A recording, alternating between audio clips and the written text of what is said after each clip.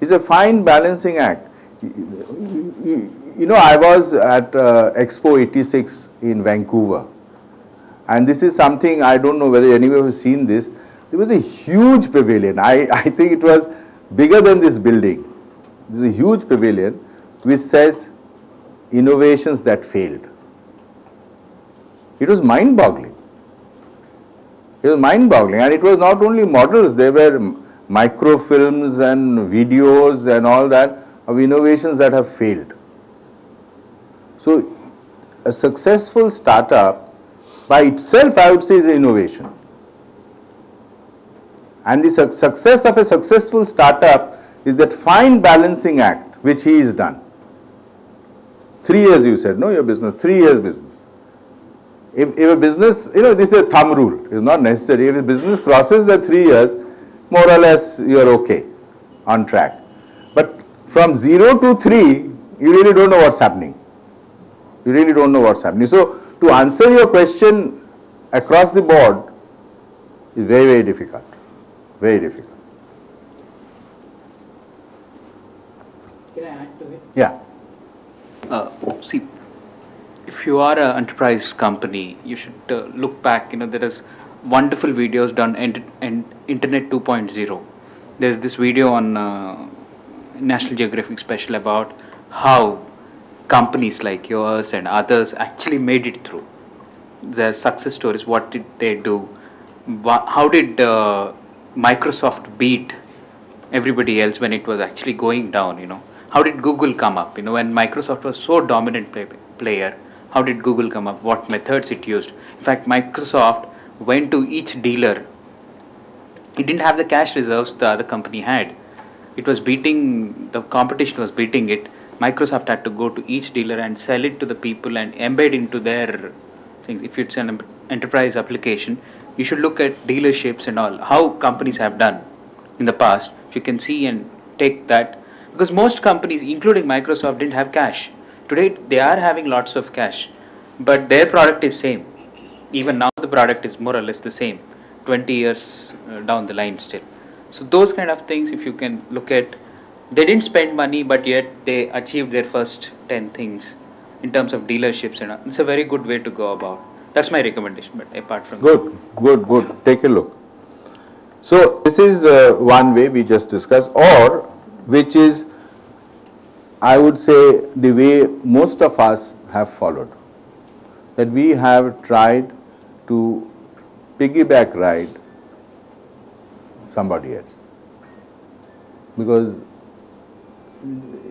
anything else normally doesn't work out. You must understand that how, you know, you need quite a bit of acumen to have good marketing people, and in 99% of the cases you cannot start with a team of 5-10 people. You start with a team of 2 or 3, and if out of the 2-3 one is good, he is out of your company in the next 3-4 months.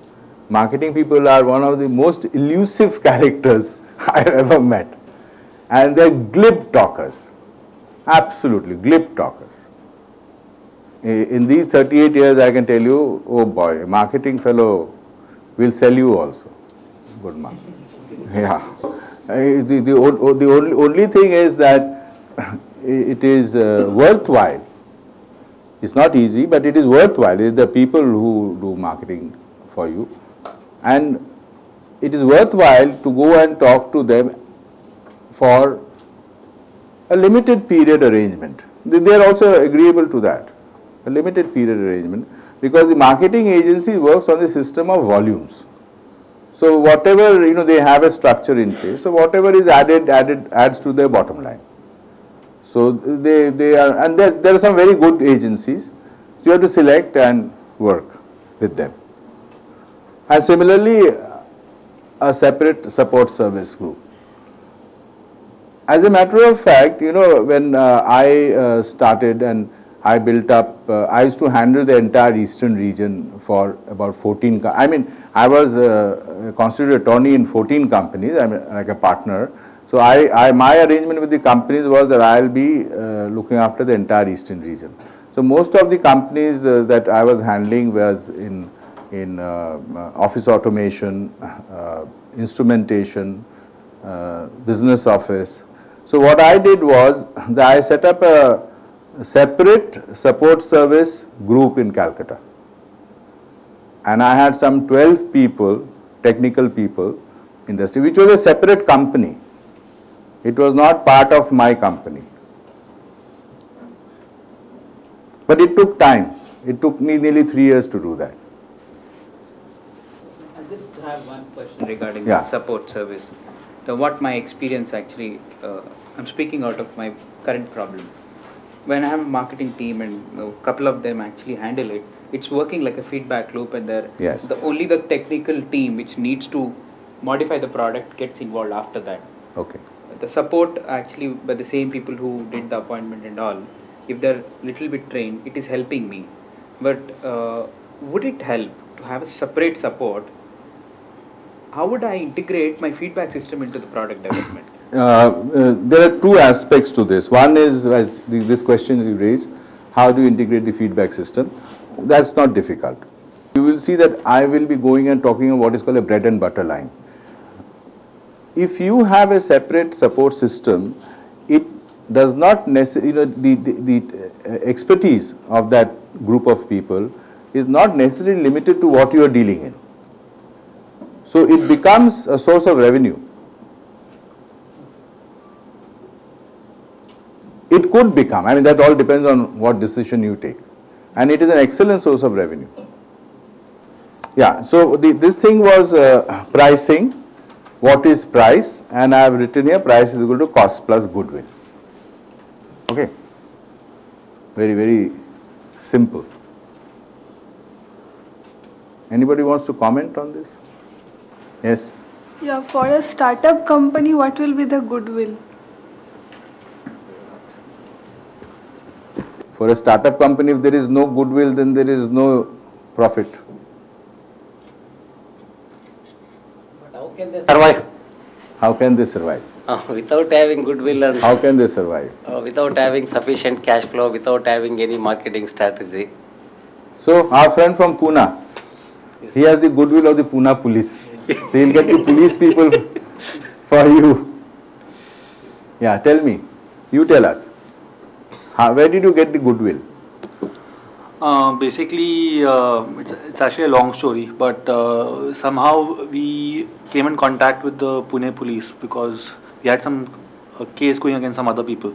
So anyways, so when they ran into this problem, so this person, he contacted us and he asked me how can I speed up this process, and because he knew me from before, so he contacted me, and we told him that we'll find a solution for you. And we tried, but we couldn't find any existing solution. So then he said, why don't you guys write it for me? So that's what we did then eventually. So it was just because we knew him from the past. No, that is one time. But now when you are in business, I hope you're still in business. Yeah. So how did you generate the goodwill? I mean, I'm sure that you couldn't have gone to every customer and said, I work for the police. That fellow will throw you out if you say that.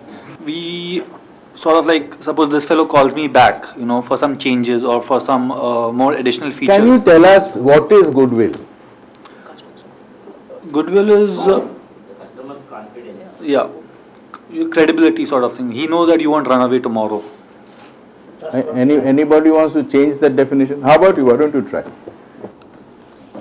So it's basically a commitment towards customer. So whatever you commit, there's a common thing like overcommit and underdeliver. It's very important. And that is the most important part to build that trust. Once the trust is there, the customer will never go anywhere else unless and until you are not on. You see, the matter of price, I very simply put it, it is of course not going to be this simple, but on generic terms, it's your cost plus how you interact with your customer. Now, say look at an area where my friend is working in, which is services.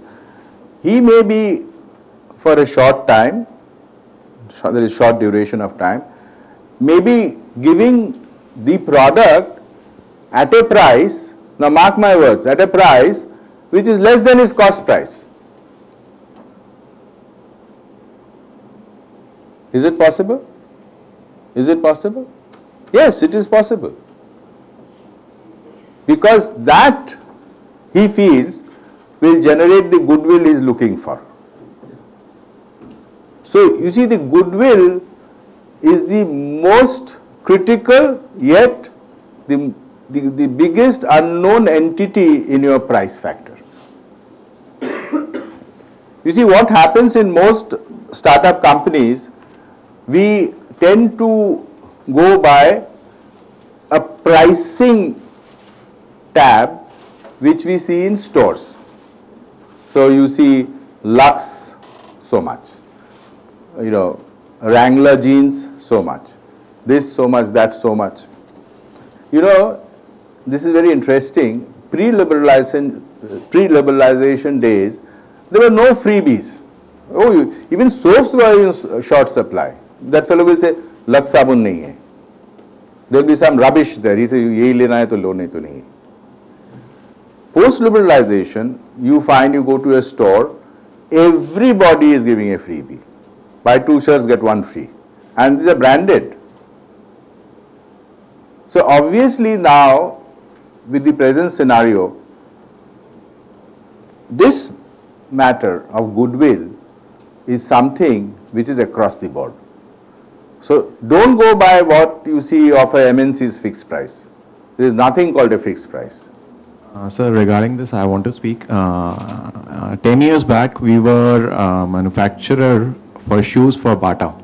So we were #1 manufacturers for PVC shoes in Delhi.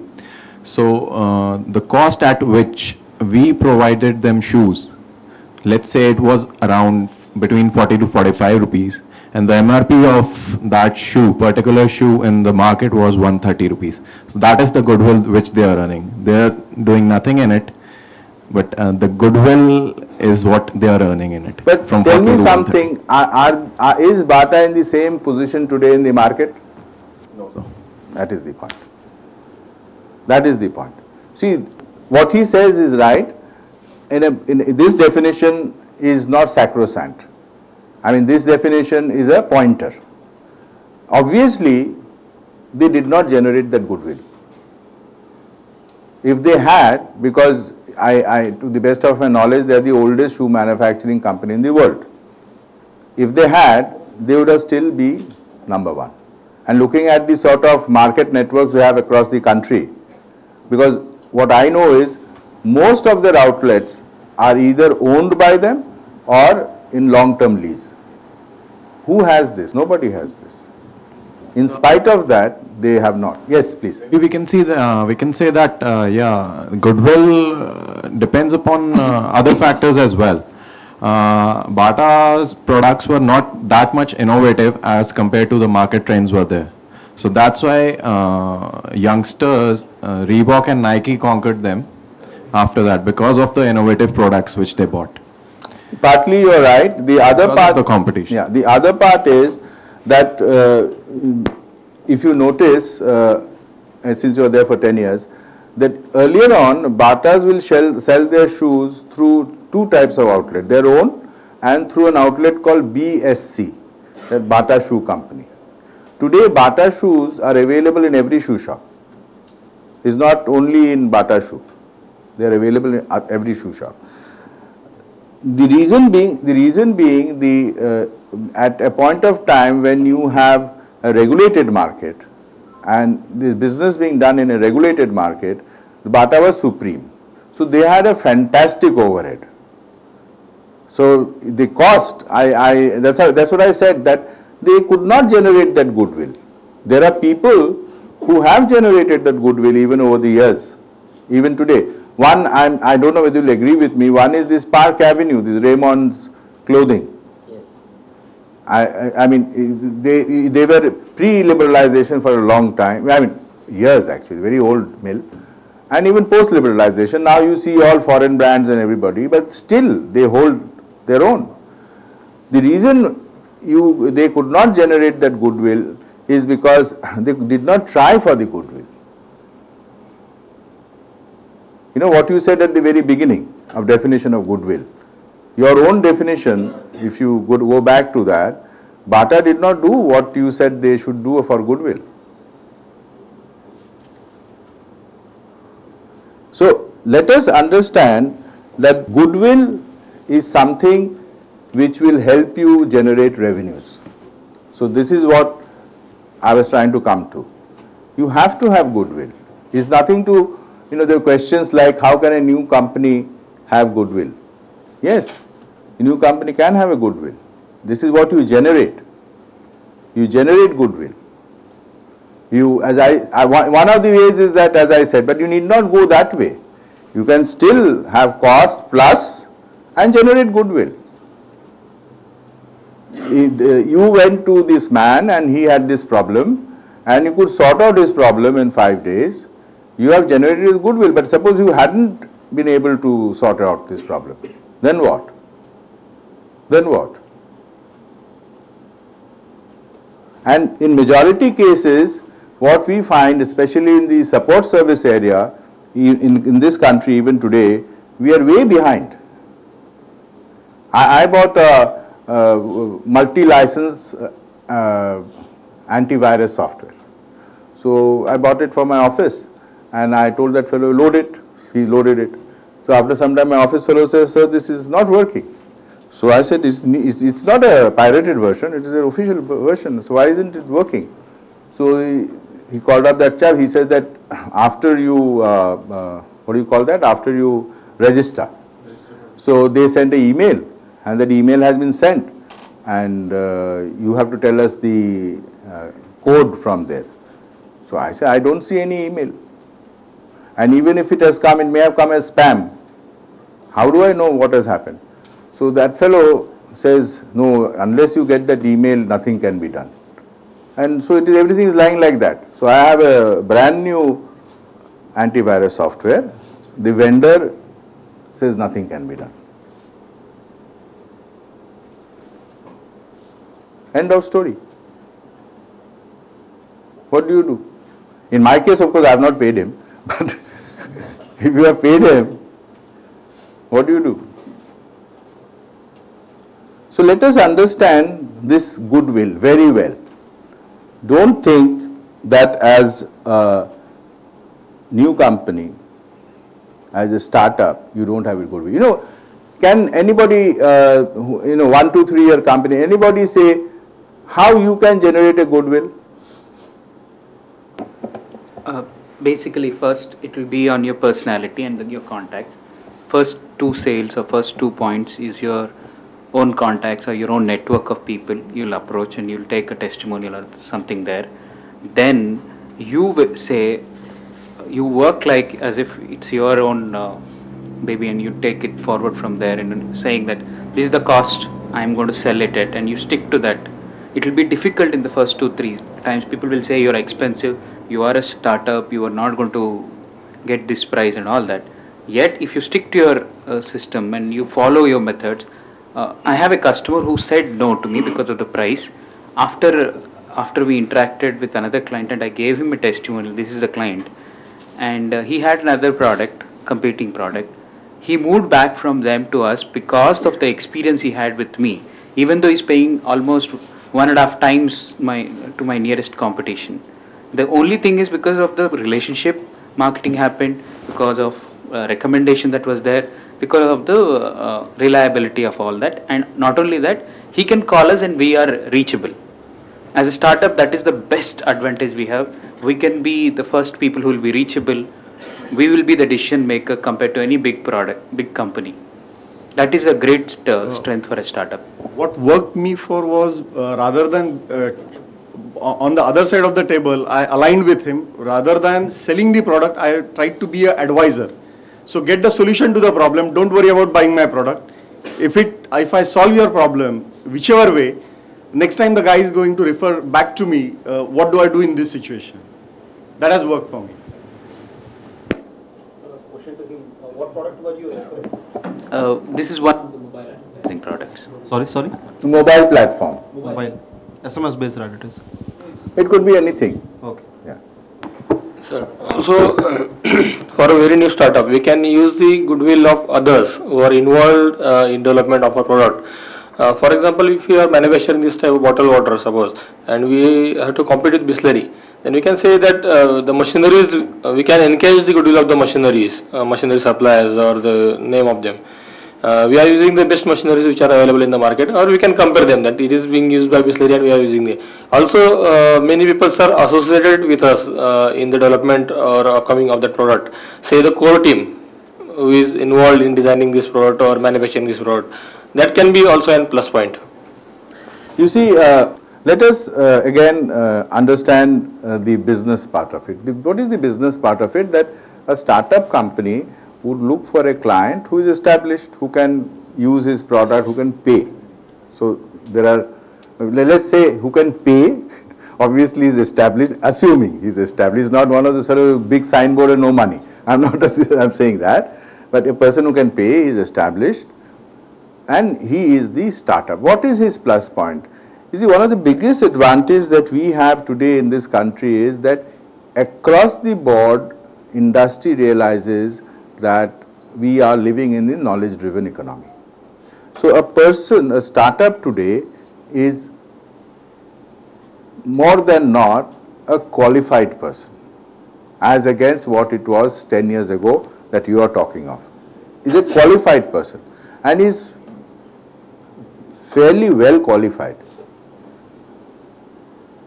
When he is speaking, like he said, his entire skill of communication, he is speaking, the other fellow sort of in comparison to him has seen it all. He's seen it all. When I speak to a startup company, in 5-7 minutes I know whether he is up to the mark. What concerns me is his delivery schedules. That is the only concern. I'm quite sure he is capable. I'm quite sure that he will be able to do what he is saying he'll do. The only concern is if he says I'll do it in 1 month, I am not very certain about that. Because, his setup is not, I've been proved more right than wrong in this. That is the goodwill you have today. You must build on that. When you go to a customer as a new startup, you must carry your CV with you and maybe give it to him. Let him see who you are. It's important. In business is not about buying a product off the shelf. Please understand that. I don't know how many of you know this.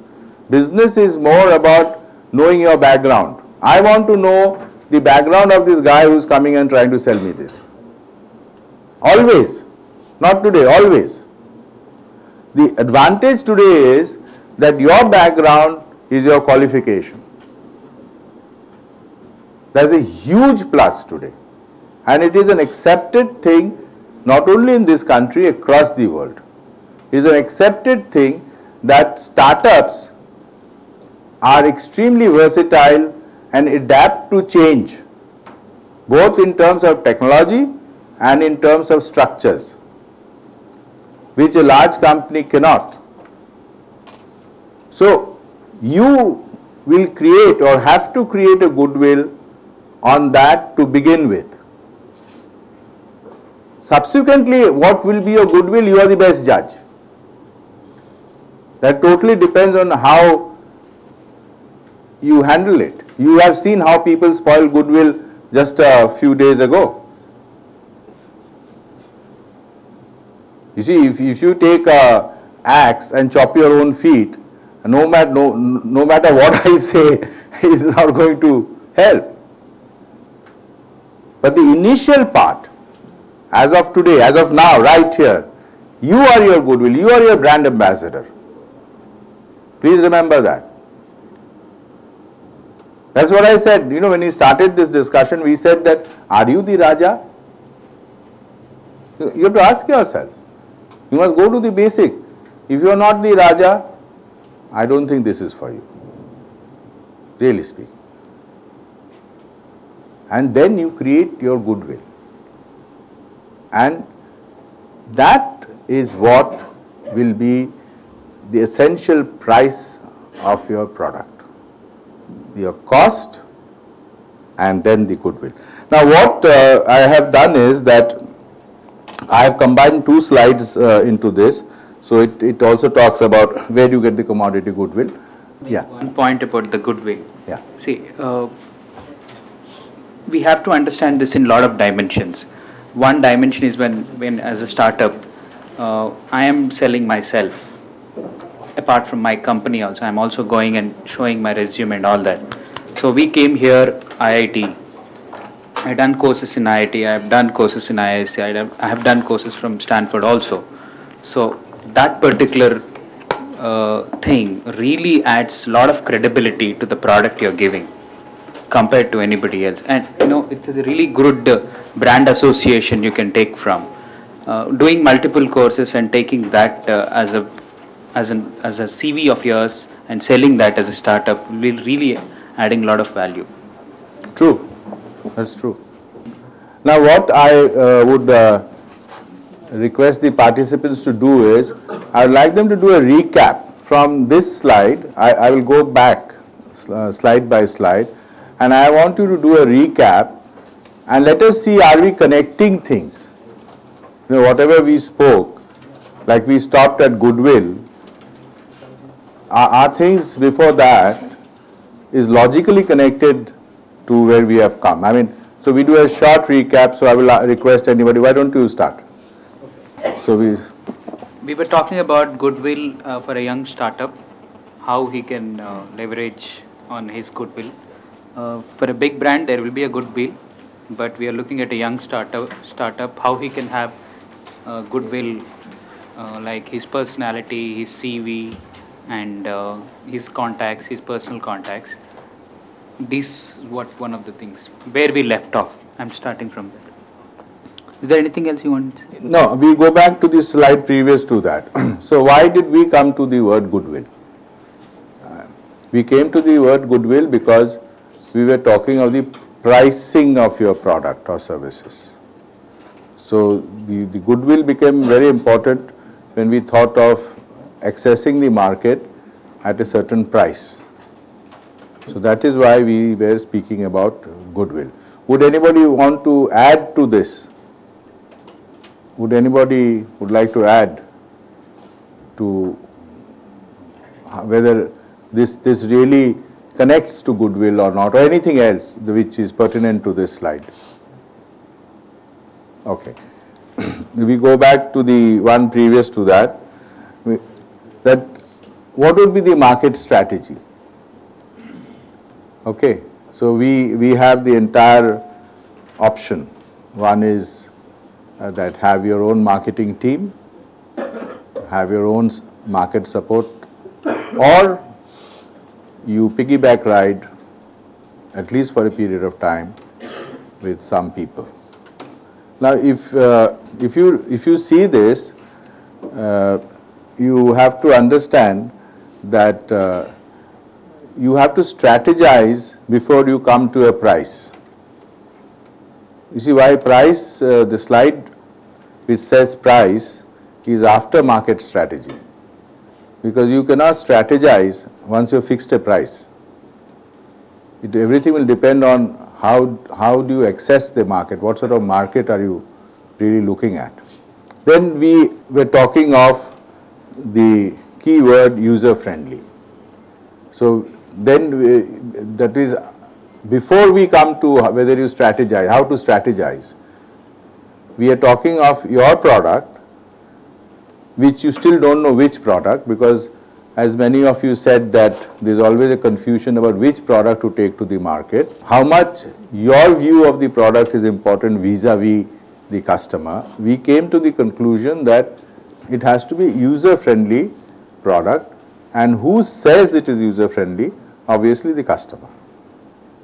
So you need to bridge the gap between your technology and the customer and make the customer feel that he is using something which is he can use. Let's put it this way, that he can use. So we are calling it user friendly nomenclature, which is very common.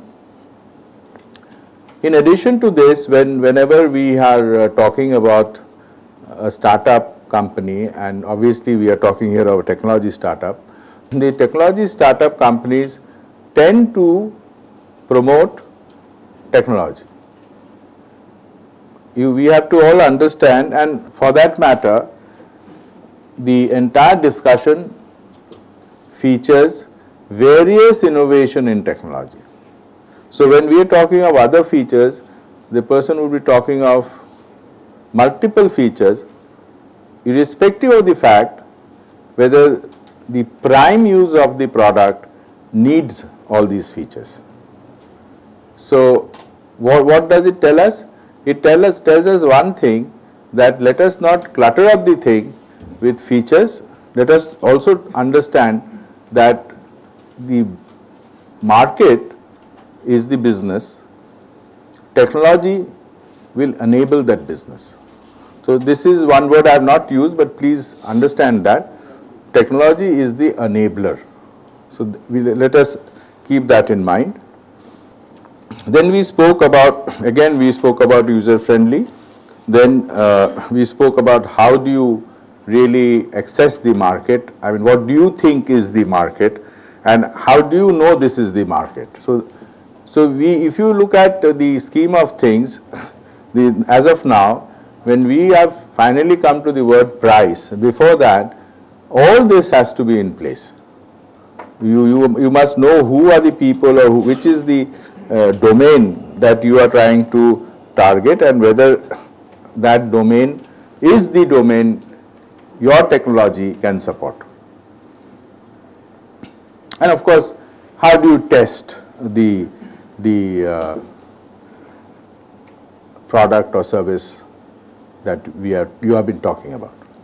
Now, right here, before I continue, is there anything else that you would like to say or point out? Yeah? Just to add on the point about goodwill. Yes. I think one mechanism by which early stage technology companies can build a lot of goodwill in the market is by by starting out as product cum services companies, where they offer consulting or provide some kind of services to their potential customers. That develops a bond of trust, because the customer gets to work with you. They, over multiple interactions, they gain an understanding of the company, both in terms of personal goodwill one-on-one, as well as goodwill as a company in terms of your adherence to deadlines, your product delivery quality, your billing, etc. And I think that is one very rather easy but important way to gain goodwill for companies without spending a lot of money. In fact, you can earn some money out of it. Yeah. When it comes to the pricing, as a startup, there is also a thought which goes on a pricing, which says that what is the price that customer is willing to pay, that is the price. You have to work back your cost accordingly. How do we superimpose these things with the startups and the cost plus goodwill thing? You see, I think this is very pertinent. We have been discussing the issue of price on very simplistic two words, cost and goodwill. Some of us here who already run business for quite a few years, we understand that our costing in the beginning were not correct. I think it has happened to all of us. So that is one of the areas where obviously we have lost out in the price part also, in the sense that we have sourced our raw materials at prices which are far higher than what available. Normally that is what has happened to many of us. The second thing that we have simplified in our assumption here is that the other part of the price component is goodwill. Now, what we have also discussed is that at a point of time, it can happen that you're giving a particular service for a specific period of time at below cost. to create a certain level of goodwill. It is not desirable, but sometimes you have no other alternate but to do that. And in many cases, it has paid dividend, many cases. As a matter of fact, when I started my career in business, one of the areas, my friend there said that about giving consultancy, I was a very good sound recordist also. So I used to get a lot of inquiries from large schools, groups, normally the convent groups, to set up auditoriums. The first such contract I got was from Don Bosco, and they had some German aid, which in 1975 was something to the tune of 6 lakhs, which was a princely sum. And I had no clue about what German equipment to get, and neither was I in a position to support that. I mean, I could install it, I knew that, but suppose something goes wrong with it, then I didn't know how to service that. So after quite a few months of negotiation, I convinced them to go in for an Indian equipment. But I think what happened in that process was that they were a little upset that they didn't get the German equipment, because they had the German aid and all that. And so they were saying that, no, this price is, you see, when you set up an auditorium with a soundproof room, and then there's a monitoring console and things like that, there are areas which are strictly not technology. I mean, it is technology, but not electronics. There you have to have soundproof rooms, that is carpentry. You have to have special acoustic tiles, which have to be fitted by a carpenter. I'm not going to fit it. Then there has to be special electrical cables laid down, which again is not my job. The electrician has to do all that. So, they started bargaining with me on that, and I was too new to really know, I mean, what should be the rates of an electrician or a carpenter, and it was a very large setup. It was a very, very large setup. So what happened was, I landed up really doing it at cost. It took me a month. I had no surplus out of that. But what happened was that this was 76. Even today I have a relation with that group. Even today. But that time I had made no money out of that.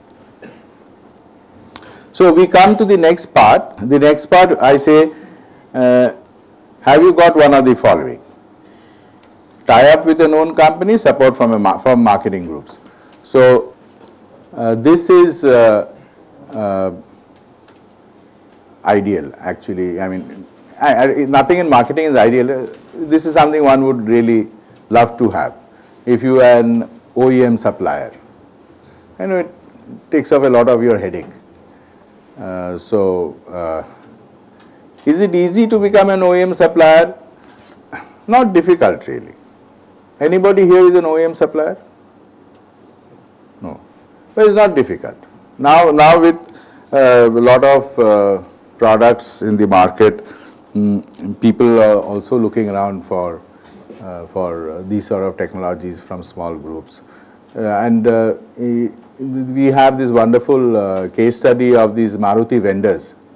They are all small timers at one time. So, isn't it? And so I think this is an area which should be explored and explored critically, and see that whether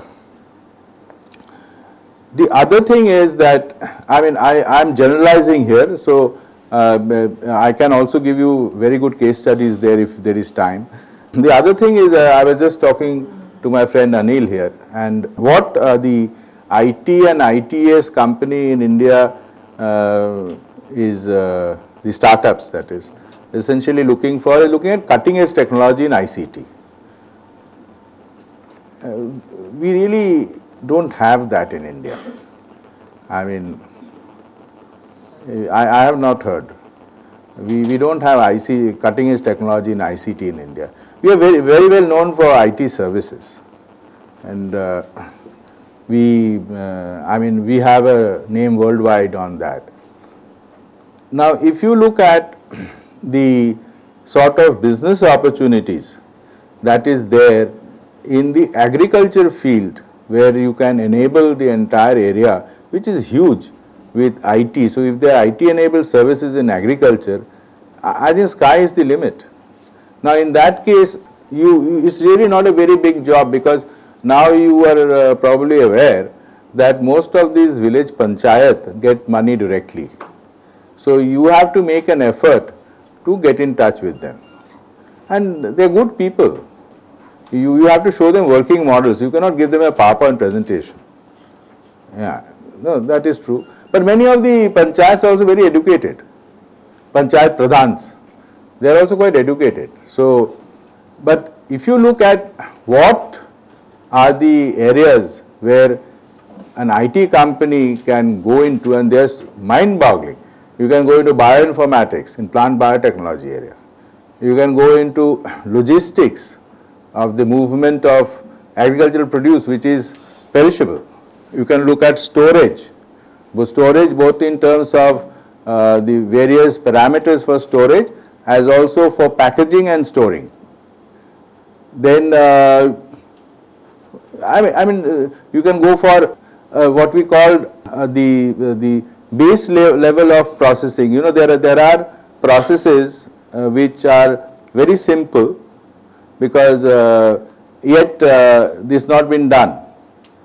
So these are certain areas which you should be looking into. I have excellent case studies in this. Excellent. I mean, you know, there are people who have gone into integrated farming.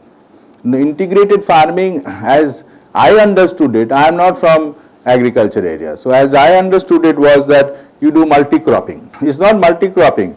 The fellow is having, this is actual case.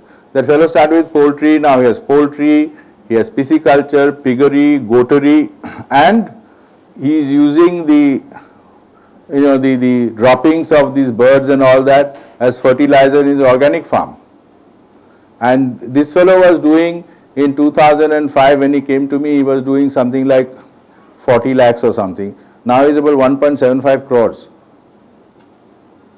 So can we, and I have spoken to him, he says that I would be grateful if somebody does it, but he has to show me, obviously. I mean, you, as I said, you can't go and give him a PowerPoint presentation. That won't work. Support from marketing groups, again it depends on what sort of product you have. If you are basically into services, then really speaking you don't need support from marketing groups. You should build up your own clientele. If you are into products, it is better you go for a marketing group. The investments otherwise are quite big, and you don't have a cushion. If something goes wrong, you don't have cushion. If the answer is no, you don't have all this, then what do you do? This is the basic thing you should do. You know, identify the area that you can service. You know, I have a saying to this, like you are invited to a feast and there is a huge table laden from that door to here. You cannot eat everything that is on the table, you will die. So you try to identify what you want to eat and at what frequency. Even that you gobble up, then you get bloated. Market is very similar, especially in a country like India. It is a huge market. It's true, it's a huge market. It is unlike countries in Europe and all that. Our markets are phenomenal, absolutely. We have a phenomenal market.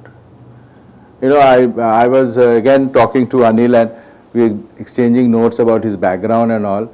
You know, Anil, one of the guys, I have brought him into capacity building program, a chap called Dhrupad Raja.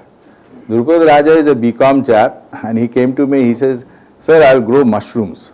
It's a very common thing, you know, this fellow, you can't sell mushrooms.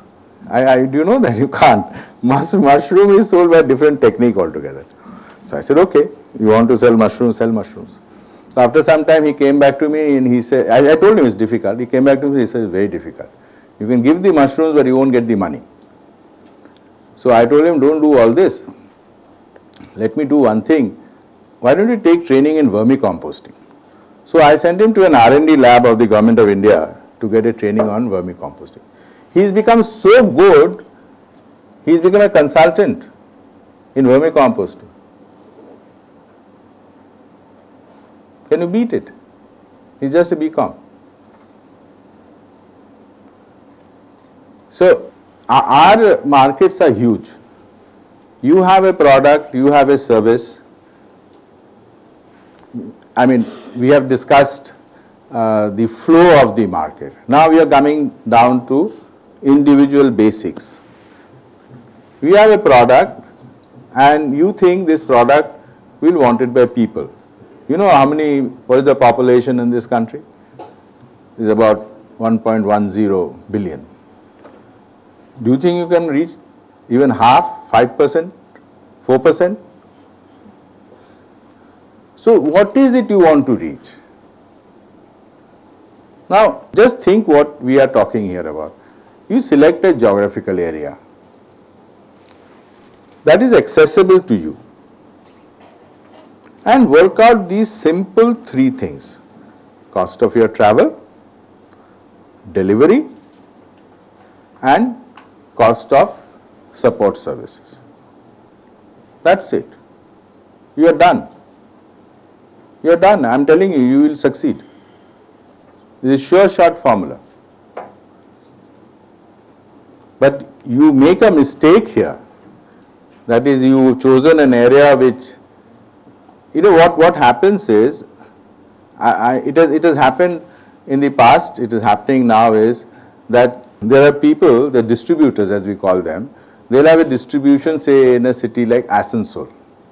Asansol borders with a town called Barakar, is across the Damodar river. Barakar is in Bihar, Asansol is in Bengal. There is a sales tax check post, but you can walk across the bridge, so there will be a sales tax differential. So that fellow will sell in Barakar. So he thinks he is making money. He is not. He is not making money. He thinks he is making money because he is selling some volume of goods there. But after some time, that Barakar distributor, he will take his revenge. He will do some naughty things. It is very common. It happens in every product line.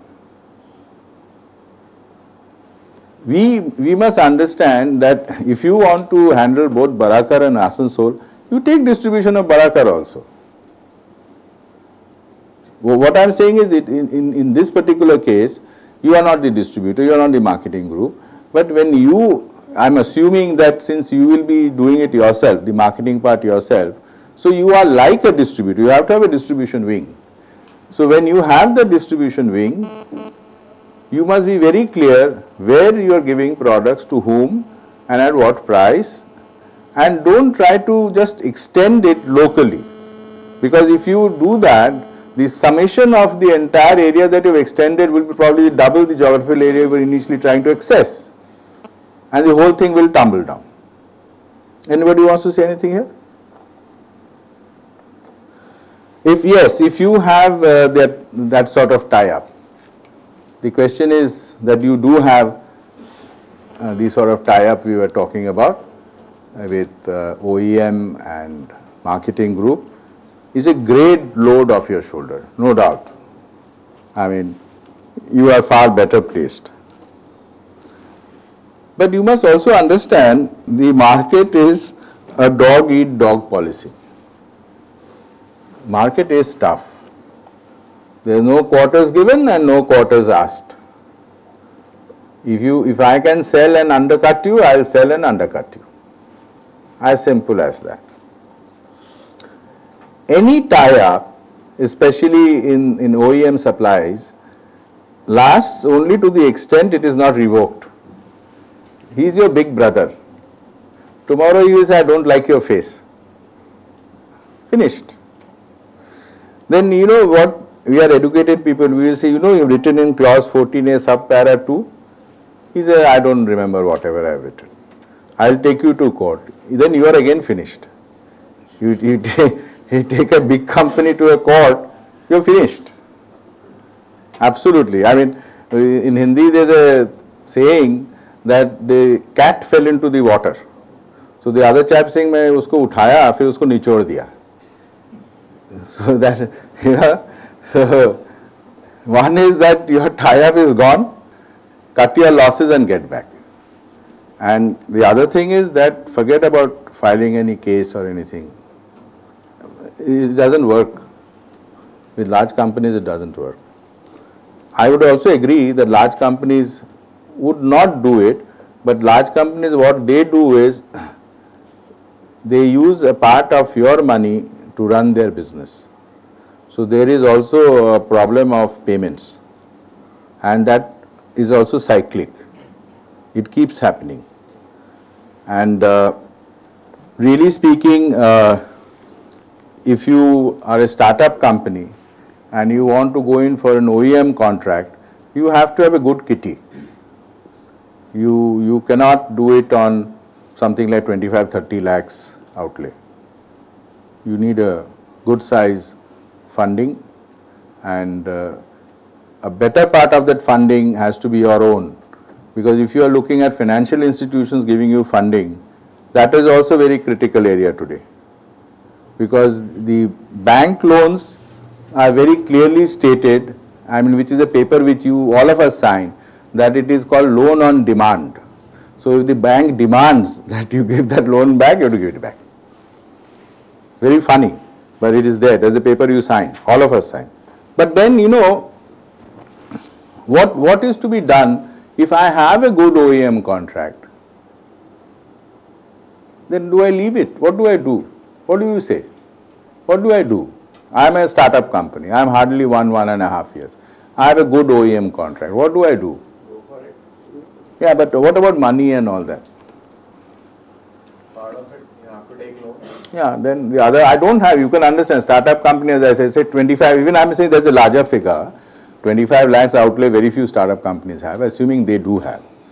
But then you need an OEM contract, anywhere would require 1 crore plus. How do you do it? Subcontract.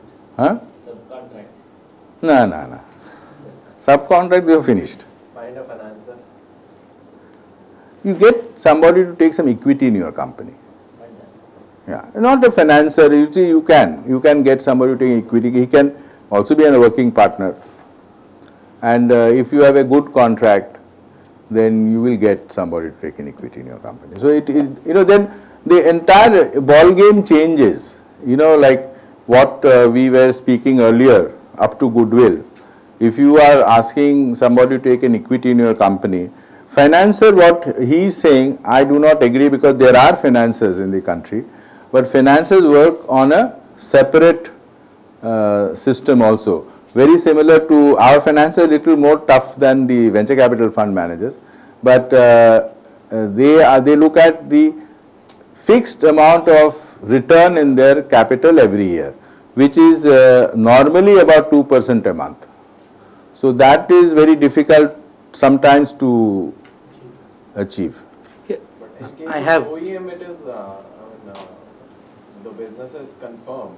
OEM, you don't have any, marketing strategies. Yeah, you don't, but at the same time, you know how OEM pricing is done.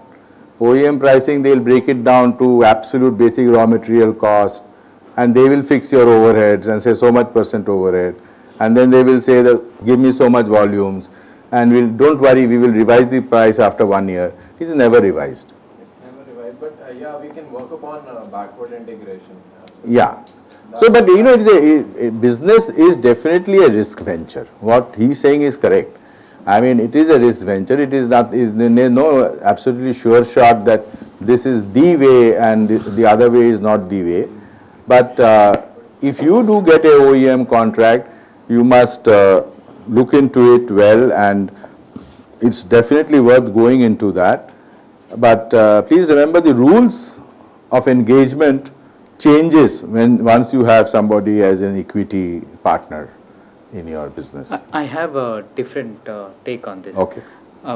When we are looking at equity we have to understand is the most expensive form of taking capital or financial needs. If it's just finance, that is what you're getting because of that approach. I would recommend go to a finance guy. It's better because he'll charge you at least an interest and you're clear there. If it's just money that is you're getting from an equity holder. Sometimes what happens is you get to into a venture capital relationship where you get the relationship advantages. They already have a network and your sales will shoot up. Instead of 10, they'll be 100. Obviously, in 10 crores, you having 30% is better than in 50 lakhs having 100%. If your sales are increasing because of the tie-up and there is a financial advantage, it's a very ideal tie-up. But sometimes we are not in that situation. We have to run the show. We have to take the money. We are where we have to be in that. Try private financing. If it really doesn't work, then I have to ask you one question. The question is, one point you missed out in private financing, which if you can also elaborate on that. The private financer doesn't give you a finance for an extended period of time. Normally these are hundis which circulate for 3 months. You can have an arrangement for 6 months. The thing is, if he calls it back and your business is on, you are in big trouble. So that is one point why I said that private finance. That's true in that lines. I mean, from where you're taking the finance, it all depends on you. Also the sale, it puts a lot of pressure on you to focus on sales and try to move the product and try to get the sales rolling. Apart from this, my question is, if we have to do it at early stage, seed stage, and takeoff stage, I would call it seed stage is where your idea is there. Equity at seed stage, what do you think of these three scenarios? No, I have never spoken of equity in my previous part of the presentation. The equity comes now because we are looking at phenomena today. It's really a phenomena where there are a lot of youngsters with some of them having excellent ideas. Now what we do not see is that, I mean, probably it is there, but we don't see it so often. We do not see a fair amount of those products in the market. You understand what I mean? So probably it is there in very narrow geographical areas. So one of the reasons why we do not see them in that the market as we know it is probably because that they are unable to access that market. They are looking at the sort of other issues like marketing support, funding and all that which needs to be in place. Now if this particular group, which obviously cannot happen to everybody, if particular this group do get an OEM support, suppose they do get an OEM support, then why not? As a matter of fact, I was traveling the other day from Calcutta, Bhubaneswar. I met a gentleman, senior gentleman, who in 1972 has set up a bulletproof glass manufacturing unit in Jaipur. Now, of course, long years it was a small unit. He brought technology from Germany. Now, over the years, he is one of the prime suppliers to DRDO, to defense and things like that. He is assured market, but I haven't spoken to him, but one thing I can assume that obviously he was not that size in 72 than what he is today. But the fact is that in 72 he may not have had the contract also. In those days we never worked in that sort of system. But over the years he has an assured business because his business is an OEM supply. That he told me. He said the police and defense are his customers. So that is something which we are not seeing in the present young group that is around us. And I'm sure that it may so happen that some of their excellent ideas are not seeing the light of the day because of some wrong structuring. Yeah, who wants to comment on this? When you have clear-cut orders from OEMs, even banks are willing to help you towards, say, the working capital operations at least. So, if you have clear-cut orders and the OEM, to whom you are supplying are big companies, so So the comfort level is very high, and so far as the funding is concerned, you may be even able to break it up, like long term what you require and say working capital what you require, and even the your customer may be able to help you a little to this extent in this. Some of my friends are already in business. What is your experience about banks giving working capital? No, let us share. Suppose if you are working for somebody else, you have No, marketing I'm support. asking a basic question that do you what is your experience with the bank? Yeah, that's what I'm saying. In working capital. If you are working for OEM, then it's better. No, better. What is your experience? I'm asking. They provide working capital in that case. Yeah. No.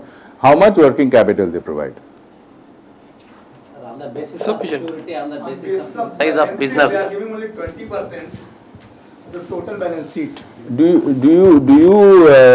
you aware of the fact that your supplies to a company, even an OEM, is treated by the bank as non-secured?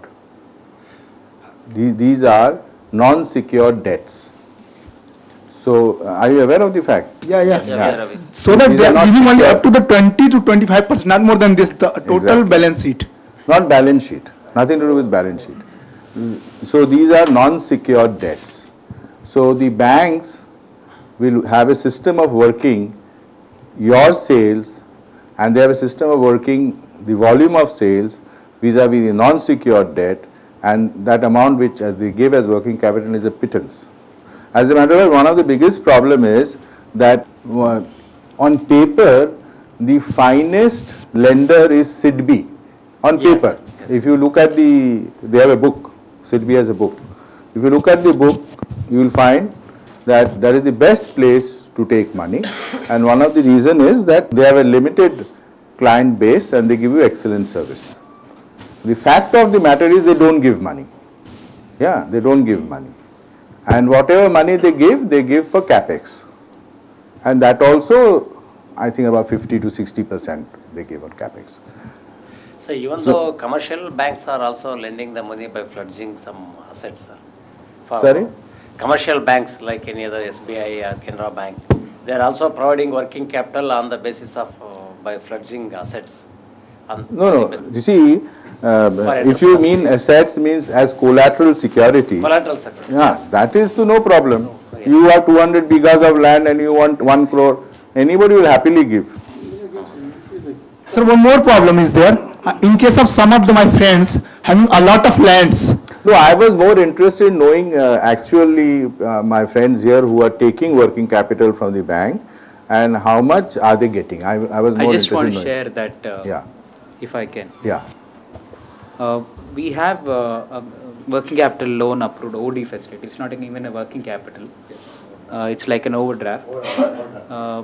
We have 2-3 banks, and the total overdraft from one bank I have is 24 lakhs. And what is your, if you don't mind, what is your turnover? 2.2 crores. So that is the ratio. So even if you break it up into monthly thing, he has to manage quite a bit. If you look at the cash turnover, I mean the wonderful cash turnover is 3 months.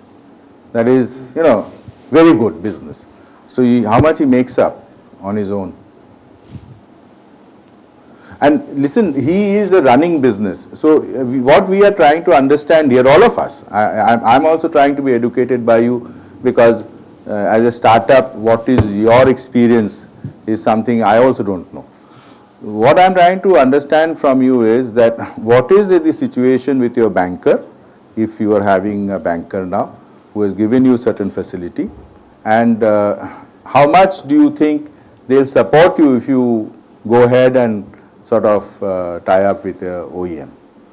You see, let us not go into, I'm sure that all of us would like to know what is actually happening on the ground, because this discussion is something which will also help you think about it from tomorrow in your own business, that yes, I can do this. This guy has done it, so I can also go and do that. I just want to share a couple of things to all. Before you do that, I'll tell you a very interesting story. Okay. So we run medical centers in Calcutta. So I have no loan from any bank. So the banks are after us to give money. And one of the very famous banks, topmost bank, they've given us a letter saying that at any time you can take 5 lakhs from us without any security. So I say thank you. Recently, we approached the bank for some renovation and we wanted a small amount of 2 lakhs. Bank said no, no money. We don't have money to give now. We are in bad shape. Yeah, please. We have to understand the recession scenario here. While the loan was approved and overdraft was there, the banker told me that after my case was approved, they were not giving because they had AGMs and DGMs telling them not to give, whatever is the case. Sometimes you get lucky, sometimes you're not, but it really helps if you have an 8 to 9 month track record with one bank. All your transactions are with that bank. About 7th month, Standard Chartered, ICICI, and 7th or 8th month, you should give an unsecured working capital up to 10 lakhs. Most banks, DCB, ICICI, any bank will be able to give you if you have a running current account with them for 8-9 months. I mean, that depends on your relationship with the manager also. Yeah, bank actually they look into how is your debtors are behaving. So they have a system of studying that. No, but coming back to our original surmise that what do we do? I mean, this is a basic question. What do we do? So this is something which there was no solution to till very recently. Now the government has proposed that SIDBI would give, they'll have a corpus of 2,000 crores and very shortly SIDBI will structure it and probably that would be a way out. I wanted to share this with you.